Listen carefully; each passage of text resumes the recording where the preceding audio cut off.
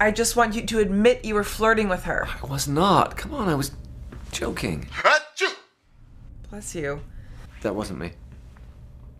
Is there somebody else on this call? Hey, that was me. Barack Obama. Barack Obama? One and only. Just doing my part for the NSA. You actually listen to these calls? Not all of them. This is my shift. Wait, I can't find the mute button on this thing. Just pretend I'm not here. Okay. I don't remember where we were. Let me check the transcripts. You said Steve was flirting. Steve, you said you weren't flirting. You were just joking. Proceed. Yeah, well, I guess that's all I wanted to say. I'm sorry, Mr. President. Can you hang up?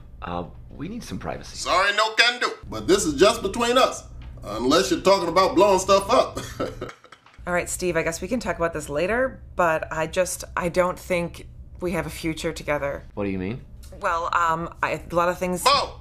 Hey, Bo!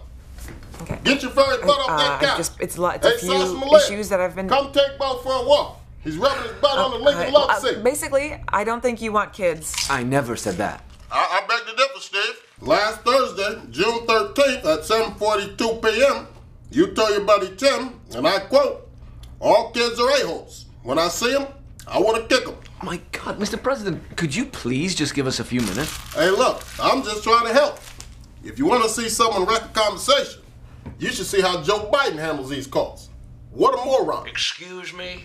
Who's that? Vice President Joe Biden at your service. I've been here the whole time. How dare you invade my privacy, Joe Biden? I had a sense you were talking trash about me. My little birds tell me everything, so I've been monitoring your activities, yeah. This is some bullshit. You just can't eavesdrop on a private conversation between me, Julie, and Steve. We're trying to work on our relationship. What are you gonna do about it, son? You're not my dad. You're my bitch.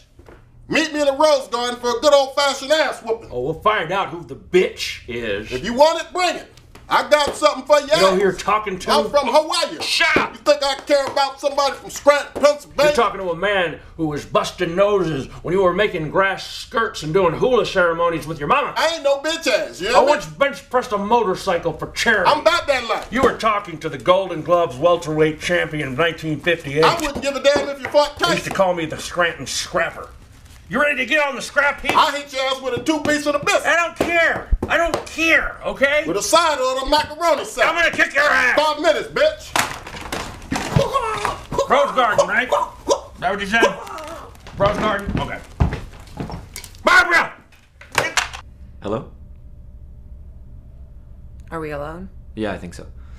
So look, maybe we're not gonna have kids, but we are still gonna blow up the airport tomorrow, right? Oh, yeah, for sure. Okay. Bye, sweetie.